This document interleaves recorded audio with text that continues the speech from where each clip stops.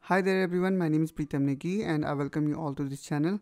In this video, I will be talking with you about how we can change the selection method in AutoCAD as it was in previous version.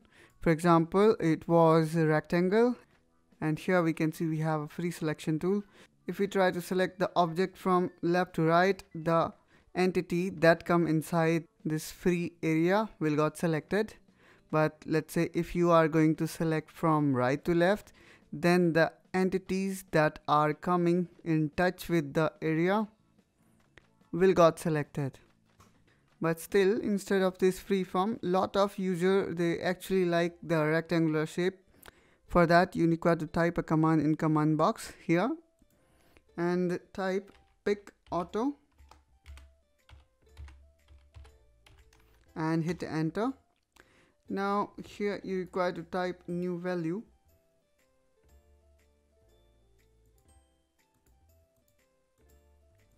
and the value needs to be 3 and then hit enter.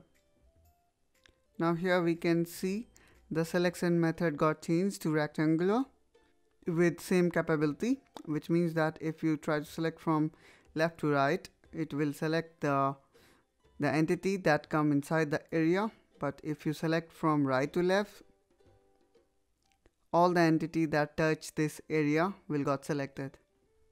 Now let's say you want to make it as it was, so again we can type pickauto and then we need to type 5 and now we can see selection method got changed back to freeform selection.